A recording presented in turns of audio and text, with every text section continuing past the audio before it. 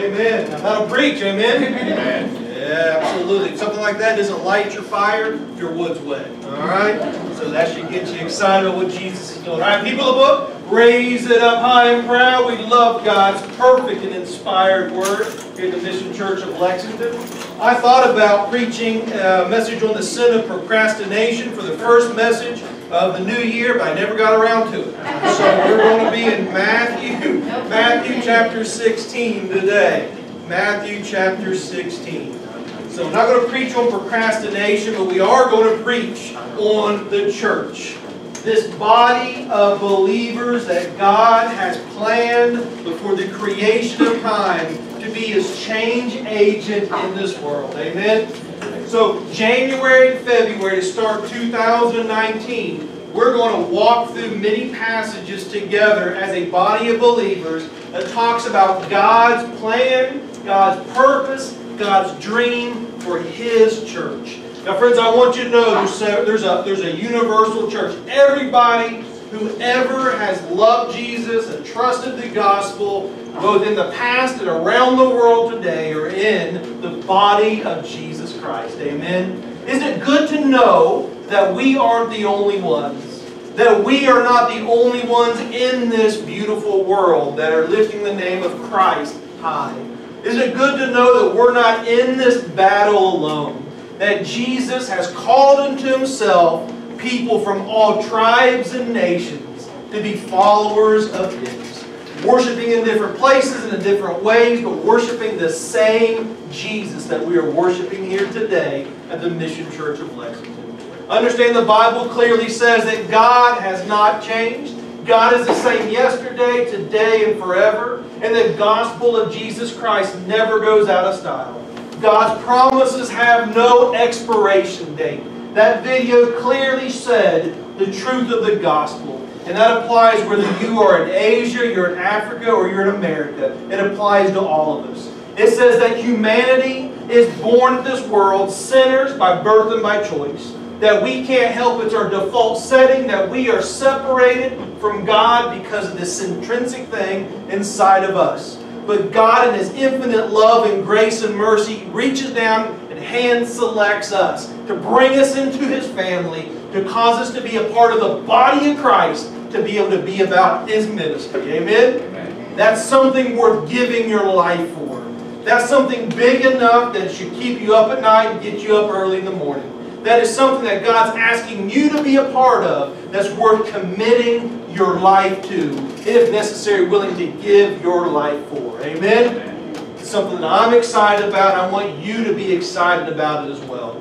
We started this church just a year ago. And a year ago, the first thing we really started was the essentials of the church. Remember those of you who were here? We began that study and talking about the importance of the church. We wanted to see the blueprint for the kind of church that God wanted us to be. We don't believe that there's time for business as usual. We believe it's time to do something different. And not necessarily different. We want to do something that is biblical. So we're not trying to find something new. We're trying to rediscover the old way, right? Doing things God's way. Putting God's Word first. Amen? Novel idea. Putting missions as a super high priority. Making prayer a foundation for what we do. These are the basic things that we as the church have gotten away from over the years. And shame on us for that. But we have the privilege here at the Mission Church of Lexington to plant a brand new church and to be able to navigate this in the direction we believe that God wants us to do. Amen? So if we mess this thing up, we've got no one to blame but ourselves. No pressure. Amen? We want to make sure we continue to follow God's blueprint. So January and February this year, to start the year off, this is a reset, a recalibration, to make sure that we are moving in the direction that God wants us to do. In the servant service today, I had an opportunity to teach our Levites about prayer. And we as a church have made prayer a foundational piece to the Mission Church from the very beginning. We believe that when we work. But when we pray, God works. And we want God to work, right? We want to do things that are so amazing and so supernatural that only God can get the credit for it. And I believe we've seen that through 2018. I think God has done some things in this body of believers that we have to say, man, God, if you didn't do that, it wasn't going to happen. And that's stuff I want to be a part of. That's what we want to see in the local church. Because when that's happening, it builds our faith up. And a watching world says, man, I want in on that. I want to know that same Jesus that you know. I want that same kind of impact in my life that you have. And we've seen that taking place this year. And I think we've just begun to scratch the surface. I think we are just at the cusp of what God wants us to do. This past year, our line was, hey, God's doing great things, but the best is yet to come, right? We're looking forward. That needs to be our goal in our personal lives and in our church. That we don't spend a whole lot of time in the rear view mirror. Man, we're looking forward. God, what are you wanting us to do next for you? It's okay to visit the past. You want to celebrate the past, but you don't want to live there. You want to say, God, what is it you want me to do next? Because that's the way God always works. God never wants us to shift into spiritual neutral. There is no such thing as spiritual neutral. If you're in neutral, you're coasting back. Jesus wants your foot on the accelerator. The time is drawing nigh. We never have a guarantee of tomorrow. Christ could come back at any point. We want to make sure that we have a whole load together ready to be with Him. Amen? We need to be passionate, active, moving for Jesus, growing daily, never in spiritual neutral. But this year, our motto that we have as a church is, God, we're saying yes, even before knowing all the details. So we're saying, God, we want to walk in faith.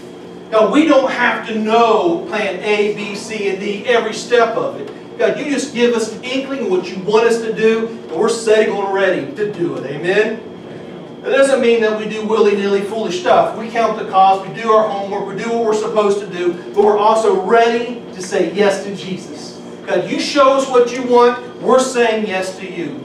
I think that's what we saw all through the book of Acts, right? And we studied the book of Acts together. We talked about how they did so much with so little. But today we do so little with so much. Well, what's the difference? They were willing to live lives of reckless abandon for Jesus. They were ready to do anything that God wanted them to do. They were willing to give up, give in, give out, do what Christ wants them to do without any kind of hesitation. If we want to experience what they experienced, we've got to be obedient the way they were obedient. Amen? That's my heart's desire for this year. I want us, the Mission Church of Lexington, this local church. And there's a universal church, but we are a physical expression of that, this local church, full of uniquenesses, full of brokenness, full of dysfunction. We put the fun and dysfunction around here, guys. But that's what Jesus likes. Jesus wants to take all of our humanness that's been baptized by Jesus Christ and use it for His glory. Amen? Amen. God wants to use this mess in this room, people like me and people like you, to do something that gives Him glory, that invites people into that story of redemption. Understand, none of this is about us. This church isn't about us. It's not about making us feel comfortable or welcome or making sure we sing the songs we want or whatever. It's about those who are not yet here.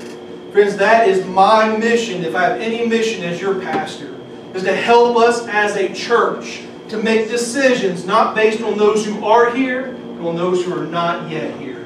Those who are outside of the kingdom of God.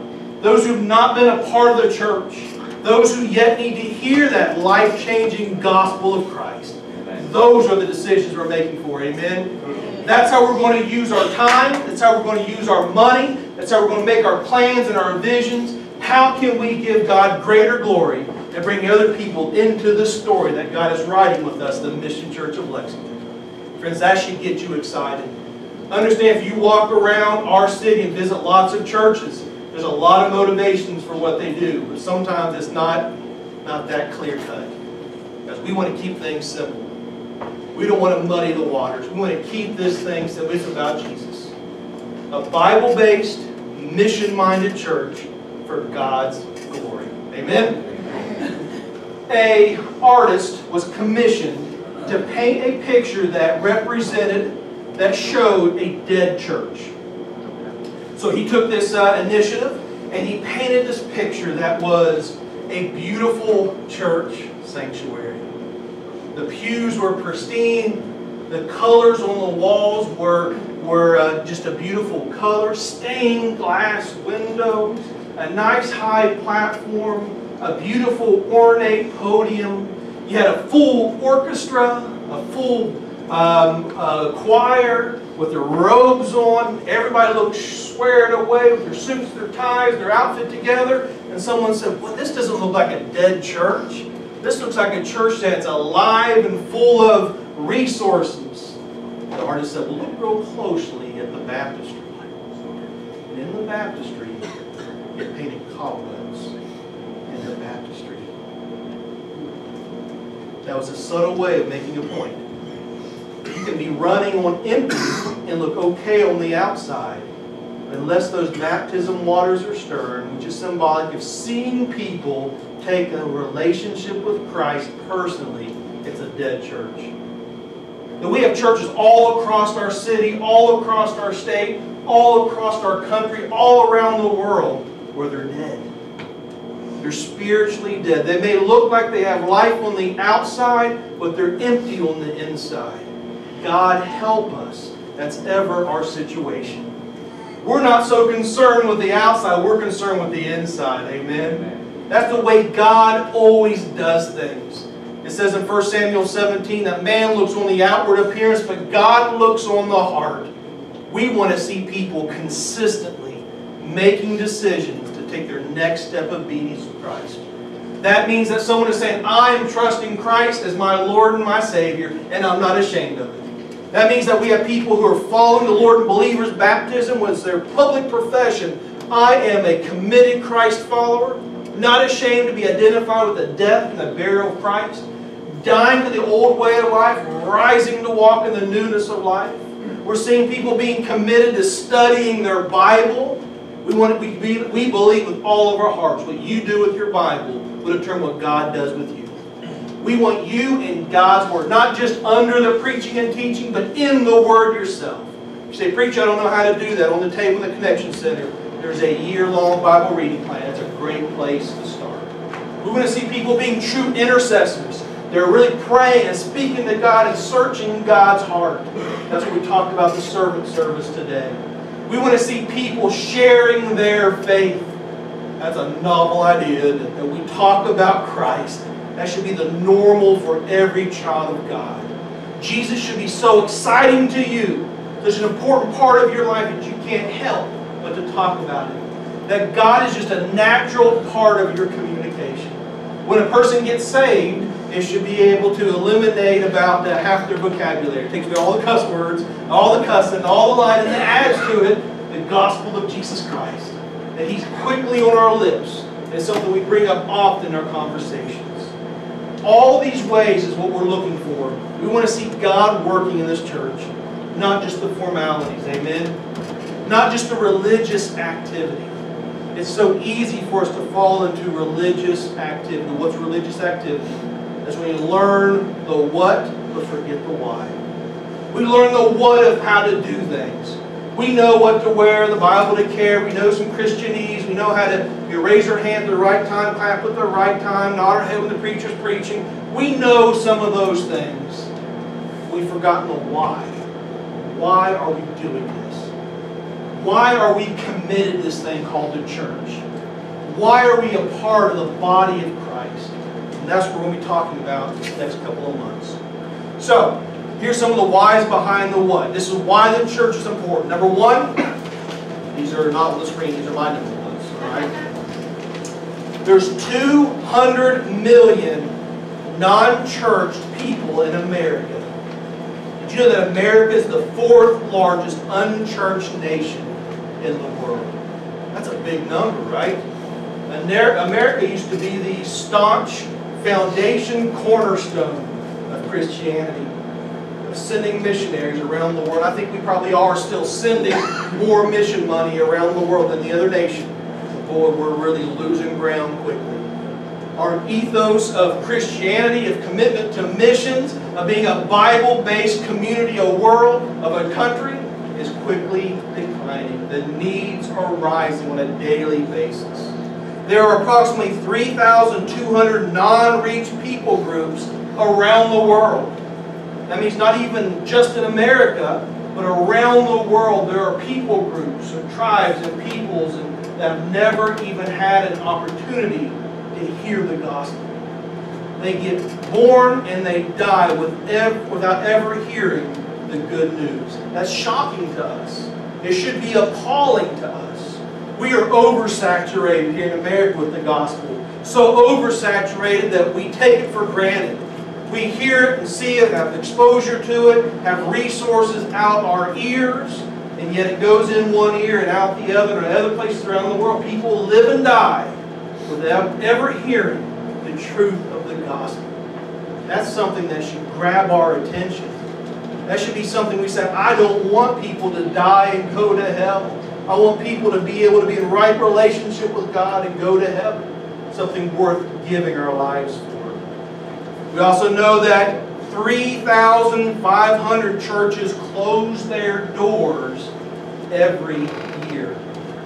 There's 3,500 churches that were once a Bible preaching and a gospel evangelizing community that now they've closed their... How that happened? They lost their first love. Understand, it's not usually the blowout that gets you, it's a slow fade, right? They began a slow fade. And it usually becomes untethered from God's Word. And when you get untethered from God's Word, you can float all kind of different places. And you have these churches that were once a standard of Bible preaching and teaching, where people were being saved and changed. They're now bars, or they're now Italian restaurants, or they're now Islamic centers. I know a church here in town, a buddy of mine, going through a hard time. Church looking to transition, need to sell their property. Guess who the people wanting to buy their property? Islamic group. Churches are turning. Go to Europe. You look at Europe, the situation they're in. We're about 25 years. You always follow Europe about 25-year increments. So you look where Europe is today, where America will be in 25 years, except for God's intervention. Amen. That should be a wake-up call for us. And then even the churches that we do have that aren't closing the door, 4 out of 5 of those churches are either plateaued or declining. I mean, they're just like the portrait that we had. They're just plateaued. The only thing that happens is some people die and they begin to say, hey, last one out, turn the lights off. God forbid that would ever be us. Plateaued or declining. There's too much work to be done to be plateaued or declining. We need to be zealously following after Christ. Charles Colson, in a book called The Body, he gave us 4 purposes of the church. And I think these 4 purposes are applicable to our personal lives. So these things the church are supposed to do also applies to us individually. Number 1, he says the church is to exalt God in worship. Exalt God in worship. We just did that a few moments ago through singing, right? But singing is not the only form of worship. Singing is one of many forms of worship. Worship is simply everything you do, it's about God. God takes the normal, mundane, everything that you do in life, when you turn it to God for His glory, that is worship. That's the result of the church, and that should be our personal lives as well. We live lives of worship. Number 2, Charles Colson says that we are to evangelize, bringing the lost into a saving relationship with the Lord. Can't talk too much about that. It's not about us, it's about those who need to come to faith in Christ. Number 3 is to edify, taking new Christians and maturing them into deeper faith. Now, most churches have a balance here that they either overemphasize one or the other, either evangelism or discipleship, right? Either they're over, and it's about how many more people can we get through the doors and make a profession of faith in Christ. And the problem with that is going to be inflated numbers. Sometimes you're pushing people into it to make a profession of faith. They really don't know what they're doing. It's all about this, and before long, they're now in the church, but they don't have any way to keep them in the church. That's the churches have a wide front door, but also a wide back door as well. People say, yeah, I love Jesus, but like 2 months later, where are they at? We don't want that to happen to us either. But then you have the flip side where people are so closed front door that they say, hey, let's preach and let's teach and let's have everybody Bible studies where they grow in their faith, but they're never reaching anybody else. Never bringing anybody into the family of God. And the problem with Bible studies is this. Bible study in itself is not the end. It's a means to the end. Bible study and learning God's Word and having more lessons and more discipleship studies is not about simply having more information crammed into your cranium. It's how can God get that in you then to work through you, to allow you to be a better worshiper of the Lord and be a better witness for Him. God wants that from us, His people. Then also to extend, reaching out to the community to meet physical, spiritual, relational, and emotional needs. I love Acts when it says, or Matthew says that Jesus went about doing good to all those who he came into contact with. We need to be a church that our community knows it's here. That knows that we're here for the good of our community. That we're not just trying to take from the community and not pay our property taxes. It's about how can we love our community in the name of Jesus, right? That's why we have a team set up, Community Compassion Team. Danny and Cheryl Walker. But it's not just a team that does that. We're all to do that. And our daily responsibility in the normal traffic patterns of your life. That your little spiritual antennas up looking for people who have needs that you can practically fill. You can't do everything, but you can do something. You've got to be aware of those. Whenever those opportunities arise and God impresses your heart, guess what? You better do it. God's invitation is your invite to obedience. God won't force you to do it, but you're going to miss out on God's best if you don't. God's the one that always makes the appointment, but you've got to keep it. God's going to bring people in your life every day. Even if it's just a simple word of encouragement. Even if it's a simple, hey, I am praying for you, then guess what? You actually pray for them. Maybe you meet an actual tangible need in some practical way. Whatever it is, you do that in the name of Christ. And when they recognize that you did something kind for them, and they say, thank you so much for doing that, as quickly as you can, and you send that conversation towards God. Amen? It's not about what a great person you are. People are not saved by our good lives. They're saved by Jesus and His work for us. Amen? Our mission statement here at the Mission Church is we exist to enlist unbelievers, equip believers, and empower missionaries. So we want the whole concept. We want to bring people into the family of God. We want to rise them up to be strong Christ followers. And we want to be able to send them out. Every member a missionary. Every member a minister.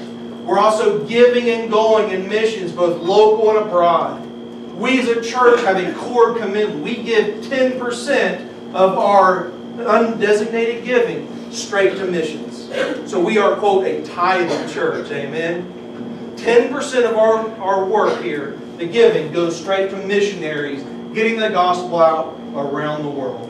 We have that as a high value in this church. So that brings us to our passage today. That was a long introduction. Matthew 16.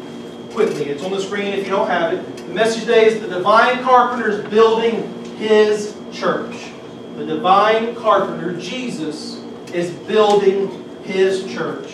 We see this in Matthew chapter 16. When Jesus came into the region of Caesarea Philippi, He asked His disciples, saying, who do men say that I, the Son of Man, am? So they said, some say John the Baptist, some Elijah, others Jeremiah or one of the prophets. He said to them, but who do you say that I am? Simon Peter answered and said, you are the Christ, the Son of the living God. Jesus answered and said to him, blessed are you, Simon Bar-Jonah, for flesh and blood has not revealed this to you, but my Father who is in heaven. And I also say to you that you are Peter, and on this rock I'll build my church, and the gates of Hades or hell shall not prevail against it. So in Bible study, there's a law called the law of first mention. So when you're studying biblical truths, topics, you always want to try to track it down to the first time that truth or that concept is mentioned in Scripture.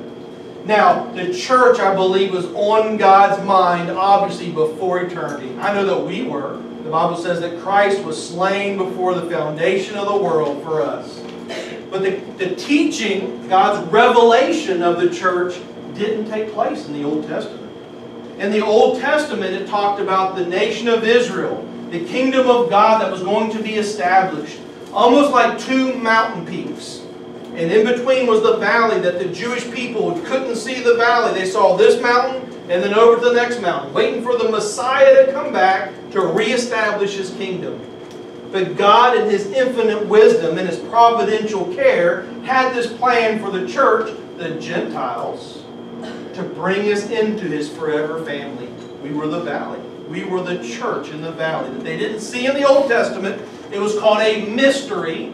And a mystery is not like an Agatha Christie novel. A mystery is a sacred secret. Something that God had in the recesses of His mind, but for whatever reason did not reveal it to the nation of Israel. But that progressive revelation that revealed it later on. And this is the first time that we see the concept of church spoken in the Bible by Jesus Christ.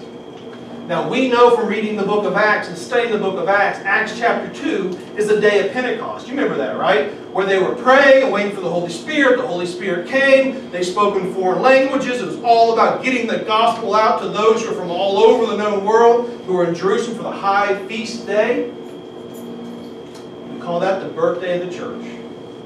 I tweak that a little bit. I think that's the day the church was empowered. I think in Matthew chapter 16 was the day the church was established. Here Jesus, talking to His disciples, way up in the northern part of the country, began to speak to them this concept of the church. It began to materialize. The next time we see it is in Matthew 18, talking about church discipline. And then we see it kind of really come together in the book of Acts. So Jesus is the initiator. He's the divine carpenter who builds His church. Now you remember Jesus' earthly ministry, right? He was the son of a carpenter. He was son of Joseph, who was a carpenter. And in that day and time, there was a Jewish proverb that said to teach your son, or not to teach your son a trade, is to teach him to steal. That's a good motto. We should use that today. So you know that Jesus, as a boy, sat at the feet of His earthly father and taught him a trade. Taught him how to hammer, how to saw, how to put things together. Jesus learned this trade. But Jesus' construction did not end as a boy. He became an evangelist. He became the teacher. He began to travel and preach and teach at 30. And he was building into people's lives. He did life with people, taught them truth, and helped them to take their next spiritual step of obedience. He's still building people. He chose these 12 ragamuffin band, guys who no one else would have selected. If God were not the author of the Bible, if a human was, we would have had Jesus choosing the Pharisees, right? Or somebody of power, prestige, or influence. But because God is the author, it says that Jesus chose weaklings, the foolish, poor, uneducated fishermen, tax collectors, zealots, people that were the scourge of society. Thank God that's the kind of people God chooses. Amen. It says that He built into their lives. He invested in them to help them to be all that God wanted them to be. And then we see here it says that God is building His church. I will build my church. And that's a project that's still continuing today. And each one of us are a small stone in this building. Amen? That we get to be together, this beautiful building of God called the body of Christ, the church of Jesus. In this passage, I want to look at just a few points. Number one, now this is in your worship bulletin. All right, number one, it's the request. First thing we have is the request. When Jesus came into the region of Caesarea Philippi, He asked His disciples, saying, "Who do men say that I, the Son of Man, am?" So here was the normal routine. Jesus walked the dusty streets of Israel.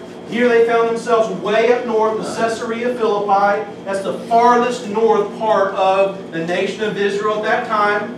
This was kind of the beginning of the fresh body of water. It was a very unique place, known for a lot of pagan rituals. And Jesus took them straight to this place. I love that Jesus always has His plan not to try to isolate or avoid the hard things. He took them right to the heart of sin. He said, I want you to be a witness and a light here and now. Amen? That's what God wants for us. God doesn't want us to be necessarily monks living in a monastery, isolating from the world. He also doesn't want the world to corrupt us, but He wants us to be a witness in the world. Amen? Almost like a boat, right? A boat in the water, in the ocean is a great thing, but when the ocean or the water gets in the boat, it's a bad thing. God wants us to be in the world, but not of the world. And here He asks them a very probing and a very important question. Who do men say that I am? God is still asking that question today. Who is Jesus? Now, we can't just make up a figment of our imaginations Jesus. We can't just have a Jesus that we create in our own minds. We can't just have a Jesus and wear a t-shirt and say, Jesus is my homeboy, all right? We need to have the Jesus that's truly revealed in God's Scripture. We need to understand who Christ is, the way He's actually revealed, and believe in that Jesus. Guys, I want you to know that Jesus was not just an ethereal, kind of a spirit, kind of a folklore, made up kind of a thing. If you had your time machine, you jump in your DeLorean, you go back in time, you would have been able to spend time with Jesus. You would have been able to see Him, touch Him, know Him, hear Him. You would have had a Jesus, God in the flesh, that you would have been able to see and understand and know. Just because it's been 2,000 years doesn't mean that Christ has changed. He is still who He is. And we need to know Him and believe Him for who He is. Jesus is not there just to be a genie in a bottle for us. Jesus is real Son of God that died for our sins. Can you say who He really is in your life? Who is Jesus to you? Understand, our biggest problem as human beings is our small view of God. That's our biggest problem. When you get a right view of Jesus, a right view of God, everything else tends to come in order. Amen? It's been said before that the most important thing about man is what that man thinks about God. That's why theology, that's why Bible says, that's why doctrine is so important. We want to know who God is and what that means for our lives. That is the first point. Was the request. Number 2, the rumors. The rumors. Verse 14. So they said, some say John the Baptist, some say Elijah, and others Jeremiah, or one of the prophets. So there was a lot of opinions on who Christ was. Some thought it was John the Baptist, a strong preacher, repent for the kingdom of God is at hand, and that was true. But that was only one aspect of who Christ was. Remember Herod that had John the Baptist killed by beheading? He had a guilty conscience. Remember when he heard about Jesus, this is John the Baptist, come back from the grave. It's amazing that the conviction and sin that can bring upon somebody, that conviction and sin unfortunately did not lead to repentance and faith for Herod. So some thought it was John the Baptist, a strong, unique, prophetic preacher. Some thought it was Elijah, simply someone who did miracles, almost like a carnival sideshow. And many people followed Jesus for that reason. That they would come and follow Jesus because they wanted some free meals, right? They wanted to see Jesus multiply the fish and the bread. Or they wanted to see Jesus walk on water. Or they wanted to see Jesus raise somebody from the dead. They just wanted a cheap experience. That was almost like what happened when Pilate sent Jesus off and Herod wanted to see a trick by Jesus. And when Jesus wouldn't do it, Herod had no use for it. How many of us fall into that trap? Whenever Jesus doesn't do what we want Him to do, then we don't have any time for Him. When Jesus doesn't fix all the mess that we've created, then we say, God, I don't know if I'm really all that excited about you anymore. Here's what I have learned. That people use Jesus as a good luck charm. I remember talking to this one guy that I was ministering to, and he found himself in quite a pickle. He thought he had his girlfriend pregnant. and his other girlfriend pregnant at the same time. And he thought that was a big mess, right? And so he, all of a sudden, got super spiritual. Carrying his Bible everywhere, praying, talking about Jesus stuff. And then when he found out that one of the girls was playing a trick on him and wasn't actually pregnant, all of a sudden, Jesus wasn't a big part of his equation anymore. So what was he doing? Using Jesus as a good love charm. Jesus is so much more than that, amen? He's so much more than just someone that you call on to do a miracle in your life. He can do that. The bigger question is, can you love Jesus even when he's not doing the miracle that you think he should be doing? Or Jeremiah. Jeremiah was called the weeping prophet of the Old Testament.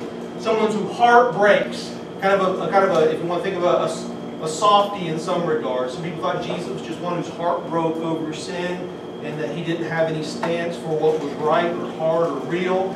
So here you have aspects of who Christ is, but not the full picture. You have a full understanding of who Christ is. That was the rumors. Number 3 is the recognition. The recognition.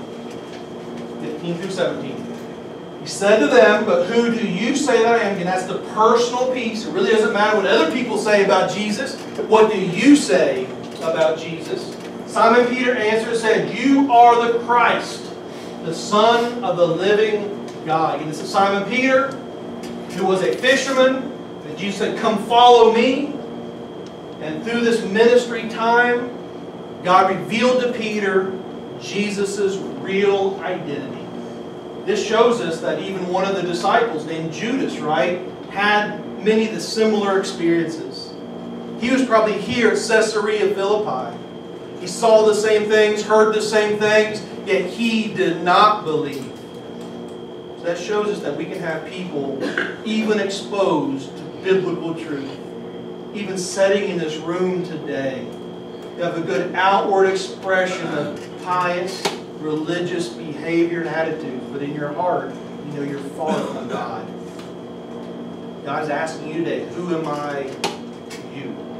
Jesus answered and said to him, blessed are you, Simon Bar-Jonah, for flesh and blood has not revealed this to you, my Father who is in heaven. Remember, my friends, every salvation experience is a supernatural work. God asks us to do our part. We're to share the gospel. But only God can make that truth real in someone's heart. Only God can turn that light switch on. Amen? Only God can make that happen. God revealed this truth to Peter. And Peter responded in faith. So there we have the recognition. And then finally, the result. Here's the result. Verse 18. And I also say to you that you are Peter. Remember the word Peter means stone, right? Peter the stone. His name before this was Simon, right? He changed it to Peter the stone. And on this rock, kind of a wordplay, Peter the small stone is placed upon the rock. I will build my church, and the gates of Hades shall not prevail against it. Obviously, we know that this is a verse that's used strongly by some to think that Peter was like the rock, the foundation of the church. I think that is a little misinterpretation. This is saying, Jesus saying, Peter, you're the small stone. You only know this because God revealed it to you. I'm going to build this thing called the church on this rock. What was the rock? The profession that Peter just made. Peter said, Jesus, you are the Son of God. You're the only one that can give us hope and help in a future. It's only through you that we can have spiritual life. And Jesus said, it's upon this truth, upon this rock, upon this foundation that I'll build my church. Friends, Peter was just like you and me. Peter had the foibles and the foolishness that we have today, yet he knew the divine truth. He knew the reality of Christ. And Jesus said, it's that common denominator that I'm going to build my church upon. So whether you lived 2,000 years ago with Peter, or you live today, it's that truth that Jesus is the Son of God. That Jesus is the one that grants you forgiveness of sins, purpose of life, home in heaven. It's that truth that Jesus is building His church on. I love what it says here, that the gates of hell shall not prevail against it. So this shows that we as the church, we are on the offense. Many times we try to hunker down and have our spiritual walls up, like the devil's attacking us and getting the victory over us, but we just got to bar the windows and hold the devil out. That's not what this says. It says that Hades or hell is the one that has the gate. What's a gate do? It just tries to hold its block. We are the church. We are attacking, charging the gate of hell. How do we do that? With this message. Jesus is the Son of God. That you don't have to stay the way you are. That you don't have to be forever in your sin, separated from God, but you can be in right standing with God through the work that Christ did for you. That's good news, amen? That's what the church is built on. Quickly to close up on his last point, there's two ways that Jesus builds this church. Number one, Jesus builds this church from without. From without. Outside. Outside. Remember when Jesus called His disciples, said in Matthew 4:19, "Follow me, and I will make you fishers of men." So Jesus' earthly life was about drawing people into a right relationship with Him. When He ascended and went back to heaven, 10 days later sent the Holy Spirit in Acts chapter 2, were to continue the work that He began, drawing people to Jesus. So the two commands that Christ gives everybody is, come to me, then go for me. Come to me in salvation, come to me for a relationship, and then you go for me to be a witness and a minister to the world. Amen? That's the great commandment. The Great Commission. There's our two foundational verses. Matthew 22. Love God, love others as you love yourself. The Great Commandment. The Great Commission is take the gospel to the entire world and help them to be mature Christ followers. That's the foundational chapter, verse for this church. We're believing that's in obedience with Jesus' will to build His church from without. But also, number two, or B, number B, Jesus builds His church from within. So He's reaching out, drawing people in, but He's also building us up on the inside. So 1 Corinthians 14:12, He says that He gives every child of God spiritual gifts. And He says, let it be for the edification of the church. The building up of the church. Spiritual growth. Understand that the day you came to faith in Christ should not be your high spiritual watermark. That's the beginning, not the end. Understand that you should be able to look at your life and see spiritual growth. It may not be as quick as you want it to be, but you should see growth in your life. I encourage you this Sunday, the first Sunday in 2019, to look at your life. Do some honest evaluating. Understand you'll hit every target that you don't make, right? So you want to have a target, a goal for what you want God to do in your life in the new year. Look in the past. Compare it to the present. Has there been growth? Am I loving Jesus more? And sometimes it's not just a list of the things you're doing. It says use your heart, turn more to Jesus. Like if you were to ask me, hey Donovan, do you love Miss Becky? And I said, well sure I do. I've been mowing the grass and sweeping the floors and taking out the trash. And that's not what I'm asking. Do you love her? Yeah, I love her more now. I can't really explain it. I just know it in my heart. I'm more committed to her. I love her more. Think about her more often. Those intangible things, right? Now the spiritual practices help with that. Are you loving Jesus more? At the end of 2019, can you say that you love Jesus even more? And serving Him even better, and be used by Him in an even greater way. Understand that most Christians have, not 20 years of experience. They have one experience 20 times, right? They do the same old things. You talk to someone 20 years later, and they struggle with the same stuff. Praying about the same things. Oh God, help me quit drinking. Oh God, help me quit chewing, smoking. Help me quit lying. It's been 5 years ago. Let God do a work in your life. Let there be some transformation that takes place. Whatever Jesus touches, He changes. Here's the little last phrase I'll give you. You have as much of Jesus as you want. That means as much as you're willing to yield to Him, as much as you're willing to sacrifice for Him, as much obedience as you want. You have as much of Christ as you want in your life. James 4:8 says, draw nigh to God, and He will draw nigh to you. Because we're the church. It's time for us to act like it. Amen. Let's pray. Let's bow our eyes closed.